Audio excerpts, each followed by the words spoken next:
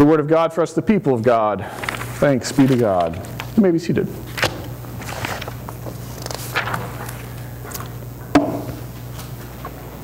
Growing up, my dad always told me to carry a couple dollars on you because you never know what you're going to need. Very dad thing to say, something I could see myself saying.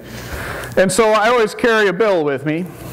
If you carry a 20, you spend it, right? So I carry a $100 bill. You don't spend a $100 bill unless you got a problem. And so here's my $100 bill. This is what I carry. What's this worth? What's this worth? Is it worth your Bible? Could I buy your Bible for this? No? Okay. Could I buy your purse? Just the purse? No? Man, y'all, this is not worth much, is it? Can I buy your pen? No? Is that a special pen? Okay. Wow. Very special pen. This ain't worth much. This ain't worth much, is it? What determines value? What determines how much this is worth? Right? Why can't this buy that pen? Why can't this buy your Bible? Right? Could it buy that watch? $100, yeah. I knew I'd find something. Why is this worth a watch but not a pen? Right? That's interesting. Worth is such an interesting construct. Why is gold worth more than silver? More rare? Nope. It's not based on rarity. Why is gold worth more than silver? They both last forever, right?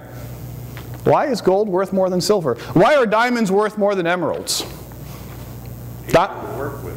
What's that? Easy to work with. Nope. That's not it. It's not rarity either. There are just as many diamonds. Actually, white emeralds are rarer than diamonds, but diamonds are worth more. Why are diamonds worth more than emeralds? Why is gold worth more than silver? De Beers created the market. Yes, it did. Yes, that's a sermon right there. Why is a BMW worth more than a Chevy? My father-in-law is a mechanic, and so I've chatted with him about this, and I asked him, so you open up the lid, what's that called? Hood. God, that's pathetic. You open up the hood of a Chevy, you open up the hood of a Beamer, and you know what you see? Parts. Are the parts on a Beamer worth more? Are they better made? Nope, they're just imported, so they cost more. Why are things worth more? Because we have agreed as a community that we think Beamers are worth more than Chevys, gold is worth more than silver, and your pen is worth more than this $100 bill. Worth is a construct of community. People gather together and we decide that this piece of paper, it's actually cloth, but this bill is worth a certain amount. And worth changes, doesn't it? We call that worth inflation. And we don't like it. We don't like it one bit. And we kind of grumble about that, but where it gets really interesting is when worth changes quickly. In 2008, we had a big worth change. It was the housing market. We went through this time period where very quickly houses changed their worth. And so a house that was worth $150,000 was now worth $120,000. And people got very weirded out by this. Worth changed. And it was like, well, where did the money go? If my house was worth $150,000 and now it's worth $120,000, where did the 30 grand go? Well, it didn't go anywhere. A community, a local housing market agreed, or they came to a new consensus around what things were worth, and now your house is worth $30,000 less. We don't like to think as worth as changing, but it does. Whenever the community changes its mind, worth changes. Right? Worth changes. What things are worth. And so, where does the community gather to make these decisions? How does a community make up its mind about what things are worth? The etymology, the meaning of the word worship, comes from the word worth. Worthship. To gather in the name of Jesus is to gather because we believe Jesus to be worthy, but it's also a gathering to discuss and determine and discern what things are worth. That's what we're doing here right now. And what we decide things are worth changes everything about our lives. Is it worth more to work longer and have more money? Or is it worth more to retire early and spend time with kids? right? Your kids and grandkids. Which is worth more? Is it worth more to seek a career that is utterly satisfying, or is it worth more that serves others, or is it worth more to pursue a career that brings more glory to yourself? Right? Is it worth more? We focus on worth, and when we make all these decisions, it changes our careers, it changes what we do, it changes how we teach our children, and in a somewhat morbid example, I've sat down with many families as they've filled out their obituary for loved ones. And you know how there's always two sentences at the end. It's all the family, and then at the end there's always these two sentences. This person did A, B, and C, right? And those are the two or three things that if you wanted to figure out a person, what did that person value? What did that person think was worth their time? That's where it shows up. This person loved their church, loved their family, and did a lot with flowers. That was what was worth their time. So these decisions about what is worthy matter. What we listen to today in the Sermon on the Mount is Jesus talking about worth, right? What is worthy? Where do we have our treasures? What is worth the most to us? Treasures are going to either be, according to what Jesus lays out, the things of the world: money, power, money, power, prestige, clothes, gadgets, our homes, these things of the world, or our worth, our treasure can be in those things of eternal value, those which come from following the footsteps of Jesus, things like honesty and humility, the love of neighbor, and the making of peace. And these two ways of approaching life, of deciding what is worthy, are in contradiction to each other, aren't they? Right? If you value power above all else, you're not going to be very humble. If you value stuff, your things, it's going to be real hard to love your neighbor, because your neighbor's need you're going to be a hard time to meet your neighbor's need if you value your stuff more than the love of neighbor. To say that prestige and honor is of the greatest worth to be well thought of in life, that makes it hard to be able to be a maker of peace, because to make peace you have to be willing to confess when you've gone astray. Right? To be a peacemaker involves confession and repentance for all involved, and you can't do that if it's worth the most to look good. And so Jesus lays out that you can pick one, but not both. You can't have it. You can't have your cake and eat it too. Jesus lays out some examples of this. He talks about how the eye is the lamp of the body. I always found this confusing until I started reading it in this context where talking about worth. You can pick one, you can pick the other. You can look at one thing, you can look at the other thing, but you ever try to look at two things at once? It doesn't work. You go cross-eyed, doesn't it? It just doesn't work. In the same way, you can follow one master, you can follow the other, but you can't follow both. It's not that Jesus says you won't or you shouldn't, but you can't. You come to a turn in the road, a T in the road, you go left, you go right, but you can't do both. You have to choose what is worth the most to you. And one thing is going to be worth the most. You can't have a tie when it comes to what is most worthy. And so it says we cannot serve two masters, mammon and Christ. And the translation, it says wealth. And wealth is, I don't like that translation because the term is mammon. And mammon is not just money. It's not just stuff. It's stuff, mammon that is sort of personified, the love of stuff, the love of the ways of the world.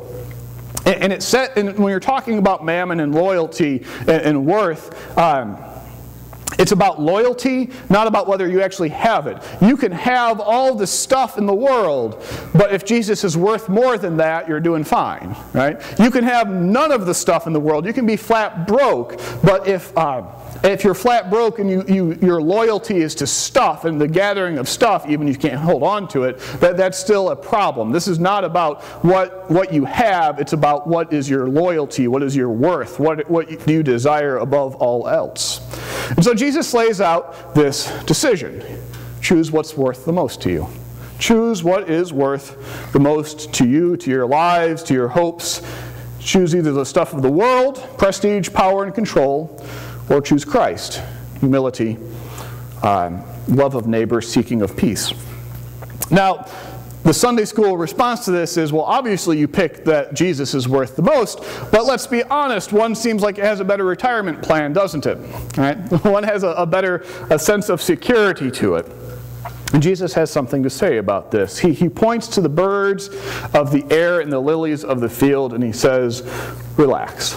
Just relax. Do not be worried about your life as to what you will eat or what you will drink, nor for your body as what you will put on. Is not life more than food, and the body more than clothing? Look at the birds of the air, for they do not sow, nor reap, nor gather into barns, and yet your heavenly Father feeds them. Why are you worried about clothing? Observe how the lilies of the field grow. They do not toil, nor do they spin. Yet I say to you there that not even Solomon in all of his glory clothed himself like one of these.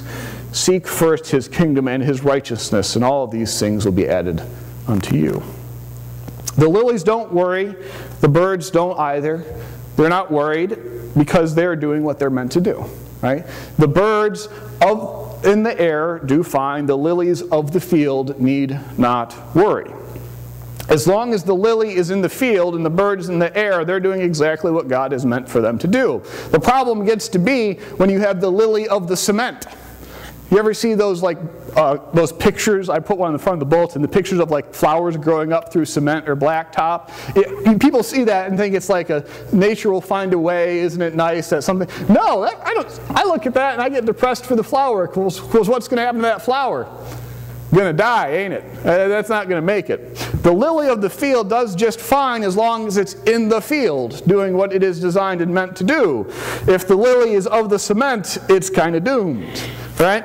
When that which God created does that which God meant for it to do, it does really well. But if a bird decides that it wants to marry a fish and go live on a coral reef, how long is that going to last? 30 seconds. It just doesn't go well.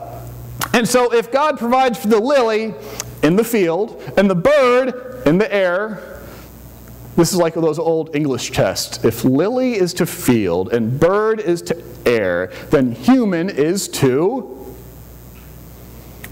it's in the passage, seek the kingdom of God. Right? That is, that if lilies are provided for by being in the field and birds are provided for when they are in the air, we are provided for by being in the kingdom of God, seeking the kingdom of God. As we talked about last week, whenever you see that term, the kingdom of God or the kingdom of heaven, think about this. Here in your head, this idea of the politics of God, the way that God wants us to live together. And what we see as an example of this is when they live together in the book of Acts. After Pentecost, people are joining the church. They are gathering to worship, agreeing to what is worthy, having their sense of worth changed by following Jesus. And what we read is that they were all of one heart, full of grace, for no one was in need. What an amazing statement, right? They were full of grace, all of one heart, for no one was in need. To be able to say that, that's impressive. And one of the examples of how this happened, we read of Barnabas selling a field and giving the proceeds to the church. Why would you do that? You would do it because you have worshiped together. It is worth more to you that your neighbor in the pew, or they were probably in chairs, your neighbor, your fellow brother and sister in Christ, it's worth more to you that they have what they need than it is for you to continue to own the field. It is worth more for you that everyone have what they need than that you get ahead. That is what, when we're talking about worth, that's where the rubber hits the road. It is worth more for everyone in the church to have what they need than for one person to get ahead. And this is not saying that anyone had more stuff. Most of the early followers of Jesus were dirt poor. Blue-collar laborers working for their daily bread, and that's what they would get, their daily bread. And so it's not that any one person, Barnabas is the exception. For the most part, it is not that they got together and all of a sudden they had more stuff. They got together and it was worth the most to them that everyone get along. And so they started doing things like they had the first deacons who went around and made sure everyone had something to eat. When birds fly in the air, they do just fine. When lilies grow in the field, they're going to be beautiful. When we, as followers of Jesus, as people made in the image of God, when we get together and do church, that is how God provides for us. This is the kingdom of God experienced when we gather to worship, agreeing what is worthy, what we value. That's how God provides for us. Seek the kingdom of God, and all the rest will be provided unto you. Now, I do need to be clear about what this is saying and what it's not saying. This is not saying that Barnabas sold his field and walked down the street and started throwing money out to whoever he met. This is not socialism. This is not everyone in the entire society into a contract, right? This is not socialism. What this is Jesus giving the Sermon on the Mount for his disciples for how they should live together, right? How we should live together. So the people gathered together and they took care of their fellow brothers and sisters in Christ. As we said, you pray the Lord's Prayer, and now you're all brothers and sisters, here we are, and we take care of each other because it's worth more to us that we all get along than that any one of us gets ahead. We are God's way of providing for each other. We are the answer to each other's prayers. We are God's design for how to provide and love for our neighbor.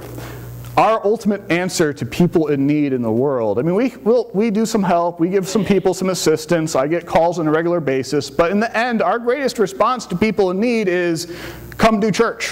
Follow Jesus together, be part of the brothers and sisters in Christ, and come and be shaped and formed by our worthship, and you will seek first the kingdom, and all the rest will be added unto you. Our ultimate response to need is not any handouts, it's Jesus. Come follow Jesus together. We come together to worship, to agree what is worthy, to argue about it, and then hopefully come to agreement, to agree what has value, and we confess that following Jesus is the most valuable thing in our life. And in doing so, in seeking the kingdom of God with others, that is how we are provided for. Just as the lily needs the field, the bird needs the air, we need this. For this is how God provides. Thanks be to God. Amen. We come to a time when we confess when this has not been the case, so let's pray together. Merciful God, we confess that we have not loved you with our whole heart. We have failed to be an obedient church. We have not done your will. We have broken your law. We have rebelled against your love. We have not loved our neighbors. We have not heard the cry of the needy. Forgive us, we pray. Free us for joyful obedience through Jesus Christ our Lord. Amen. My friends, hear the good news. Christ died for us while we were yet sinners. This proves God's love towards us. In the name of Jesus Christ, you are forgiven. Glory to God. Amen. Now, as a forgiving and peacemaking people, I invite you to stand and offer each other signs of that peace.